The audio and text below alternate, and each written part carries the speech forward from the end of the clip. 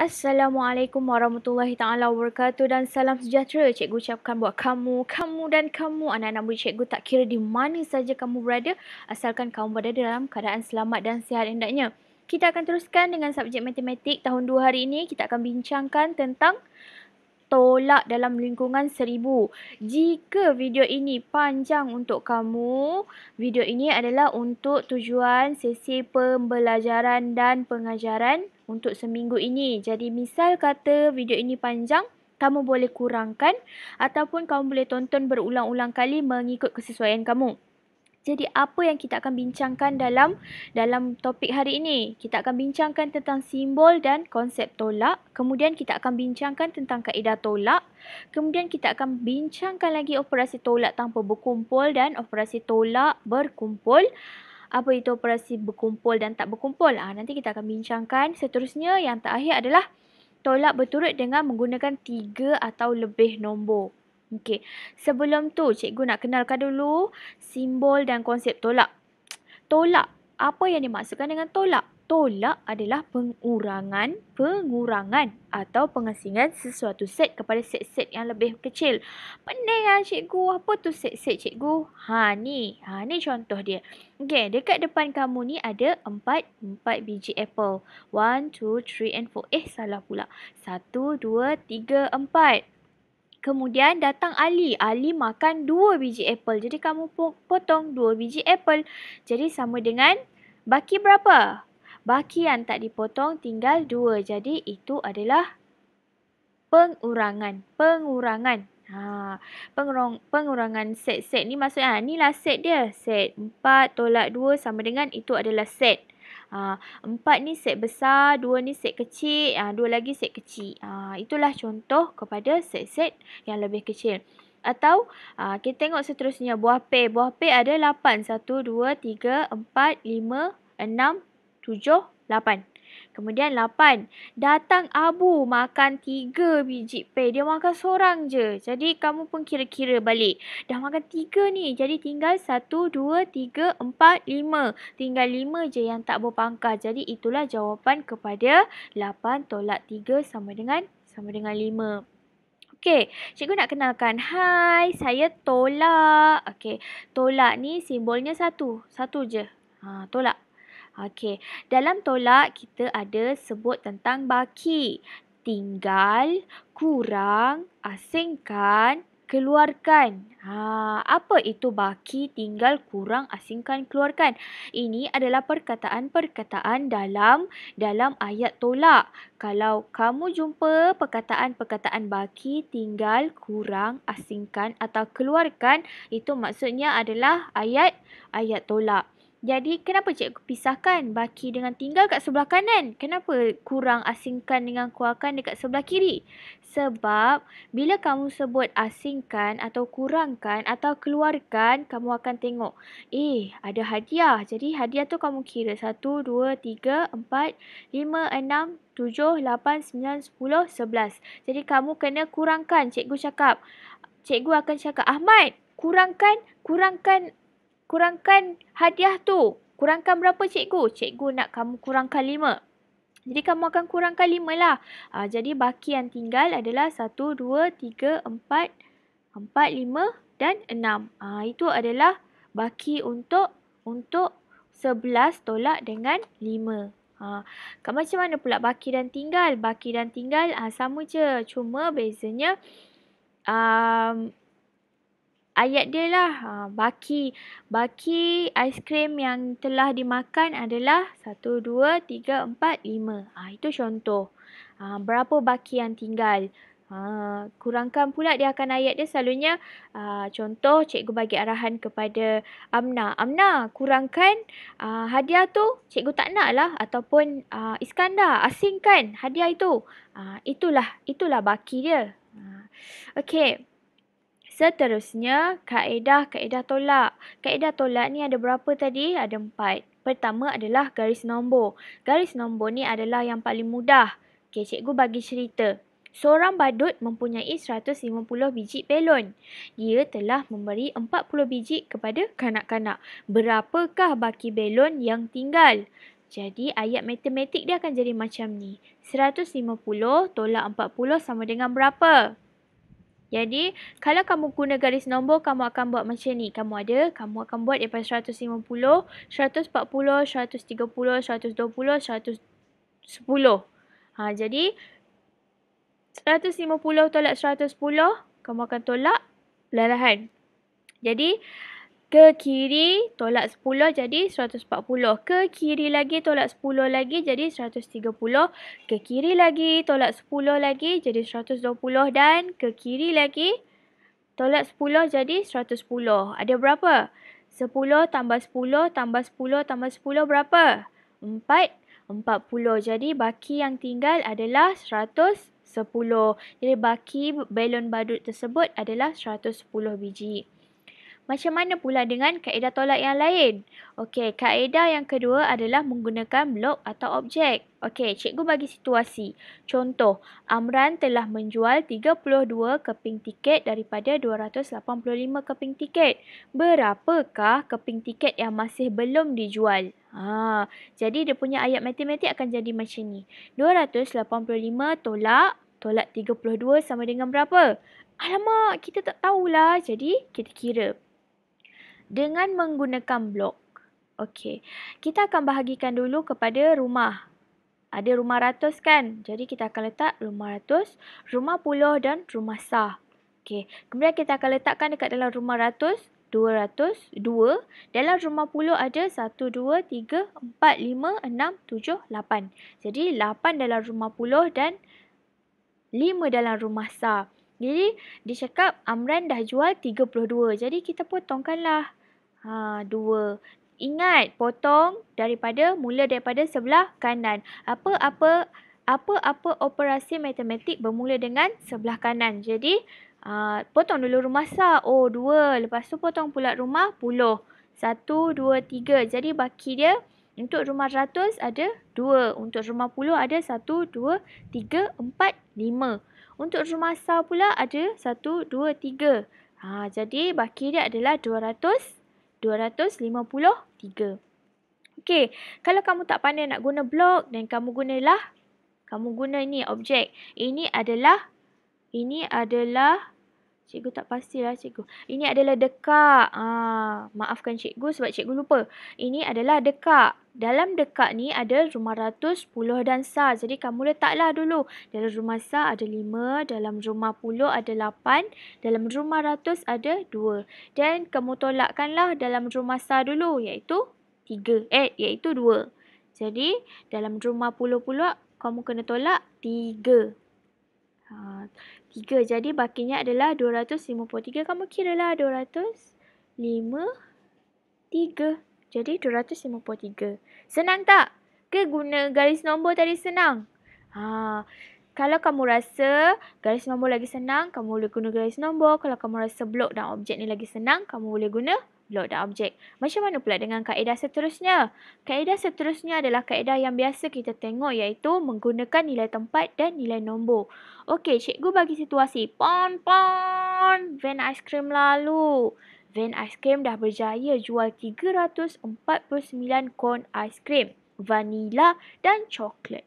216 daripada kon aiskrim tersebut adalah aiskrim coklat dan baki adalah aiskrim vanila. Berapakah kon aiskrim vanila yang terjual? Okey, dia punya ayat matematik akan jadi macam ni. 349 vanila dan coklat. 216 adalah coklat sahaja. Sekarang ni berapa jumlah aiskrim vanila? Jadi kamu akan buat macam ni lah. Macam ni. Kamu akan terus asingkan ikut nilai tempat dan nilai nombor. Jadi ada rumah ratus, rumah puluh dan rumah sah. Jadi kamu letakkan dulu 349. Kemudian kamu tolak 216. Kamu letak ikut nilai tempat dan nilai nombor. Kamu masih tahu kan? Masih ingat kan nilai tempat dan nilai nombor yang kita dah belajar? Jadi bila kamu masih ingat ataupun terus benda tu terpahat dalam fikiran, dalam ingatan kamu akan senang untuk gunakan di masa akan datang. Jadi kita teruskan. 9 tolak 6 berapa? Baki dia 3. 4 tolak 1 berapa? Baki dia 3 juga. 3 tolak 1 baki dia berapa? 1. Jadi salah. Aiskrim vanila yang terjual adalah 133. Senang tak? Macam ni senang ke? Tadi senang ke? Tadi senang. Ikut kamu terpulang. Kaedah kamu. Okey, kita akan teruskan. Operasi tolak ada 2. Sama ada operasi tolak tanpa kumpul ataupun operasi tolak dengan berkumpul. Apa tu beza kumpul dengan tak kumpul? Okey, cikgu tunjukkan. Yang pertama adalah tolak 317 daripada 438. Jadi kamu nak tolak macam mana? Jadi kamu tengok cari nombor yang lebih besar. Jadi 438 tolak 317. Maafkan cikgu tersasul. 438 tolak 317 berapa? Berapa jumlah? Berapa baki dia? Jadi kamu akan buat macam ni. 438 tolak 317. So, 8 tolak 7 berapa? 1. 3 tolak 1 berapa? Alamak, cikgu salah. Patutnya 2. 4 tolak 3 sama dengan 1. Jadi 121. Maafkan cikgu. Okey, tak apa, kita teruskan. 789 tolak tempat kosong sama dengan 453. 453. Jadi 789 tolak 453 ataupun kamu tengok macam mana kita nak cari jawapan kalau kamu tak mahir lagi dalam bentuk macam ni. Okey, kamu buat dulu 789 ni kamu buat dalam bulat-bulat dulu. Kemudian kamu buat tarik dia macam ni lah. Tarik, letak 2. Sebab dia ada satu je tempat, satu je nombor lagi yang kamu kena cari. Jadi kamu kena buat macam ni lah.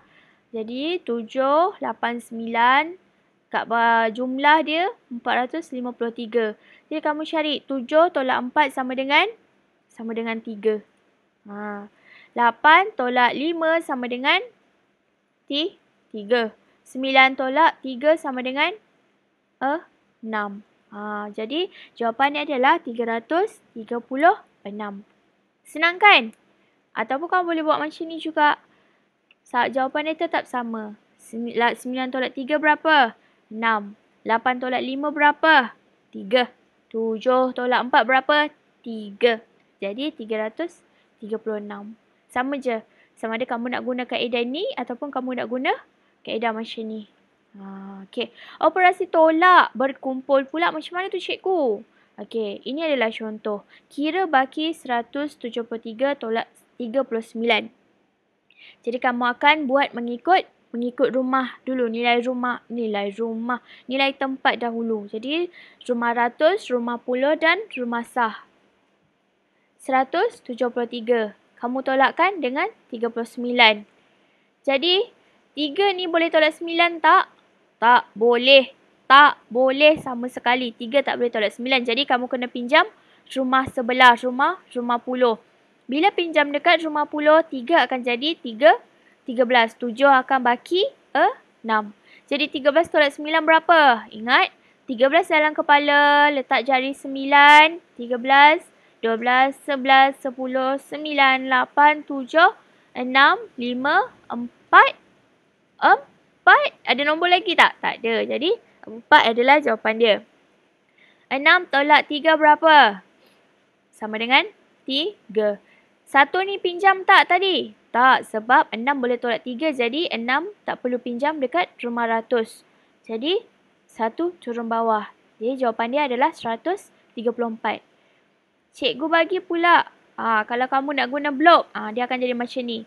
173 tolak 39. Jadi kamu akan buat macam ni lah. Rumah puluh buang 1 tambah dekat dalam rumah sah 10.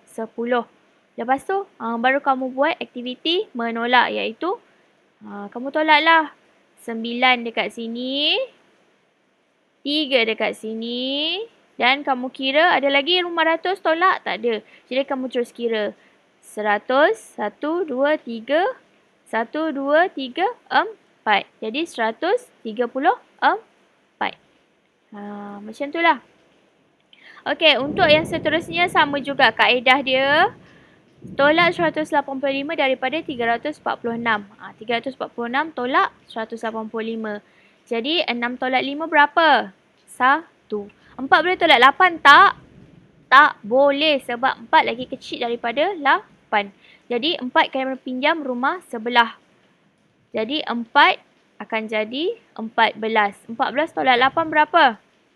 Sebelum tu 3 baki 2. 14 tolak 8 jadi 6. Ingat 14 dalam otak, 8 dekat jari. Tak perlu kamu nak pakai jari kaki semua. Ingat 14 dalam otak, 8 dekat jari. Jadi 14 kamu akan kira satu-satu sampai hujung nombor 8. Hujung jari kamu yang ke-8 akan jadi nombor baki tu lah. 2 tolak 1 sama dengan 1. Macam mana pula kalau kamu nak guna blok ni? Sama macam kaedah tadi. Kamu tolak dulu 6 tolak 5. Okey. Kemudian tak boleh tolak kan? Jadi tak boleh, tak cukup 8. Tak 10 tak cukup 8. Ada 4 je. Jadi kamu pinjam rumah sebelah. Sebelah potong. Jadi kamu tambah 10 dekat sini. Jadi kamu tolakkanlah 8. Baru kamu boleh tolak 8. 1, 2, 3, 4, 5, 6, 7, 8. Jadi baki 1, 2, 3, 4, 5, 6. Kat sini tadi tinggal baki lagi 2 kan? Yang tak dipangkah. Jadi kamu pangkah 1 sebab kita kena tolak 185. Jadi baki dia adalah 100 berapa? 161. Faham? Faham ke tidak? Kalau laju, kamu boleh pause ataupun ulang semula ya. Okey, operasi tolak 3 nombor dan lebih. Contoh, cikgu bagi situasi. Pak Samad berjaya mengutip 289 biji durian. 60 biji dari durian itu telah ditebuk tupai, manakala 105 lagi telah diambil oleh Uncle Chong untuk dijual semula. Berapakah baki durian yang ada? Jadi dia ada 2 cara lah. Kenapa cikgu sebut lebih 3 nombor? Sebab pertama, kamu kena cari 289 tolak 60. Lepas tu kamu kena cari baki tadi kamu kena tolak lagi dengan 150. Jadi kamu akan tengok. Okey, cara yang pertama kamu akan buat macam ni lah. 289 tolak 60. 9 tolak 0, 9. 8 tolak 6 berapa? 2.